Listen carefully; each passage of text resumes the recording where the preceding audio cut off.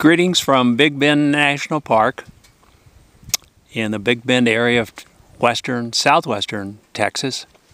It's very, very dry here. This is a dry area to begin with, and they've had virtually no moisture here. You can see how brown everything is.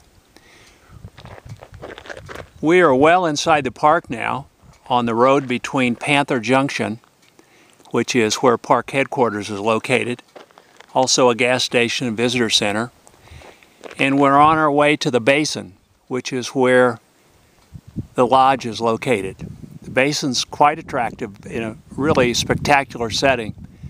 We haven't been here for 3 years, so we're looking forward to coming back. So this is what parts of Big Bend look like. Not all of it. Not all of it is pretty. But the portion where the lodge is actually more spectacular than this, I think. So again, you can see it's very dry and very brown.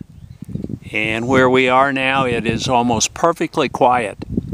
This was not a good season for the wildflowers, and apparently also not a good season for the birds. So a lot of people come down here for the birds, and maybe not quite so many this year.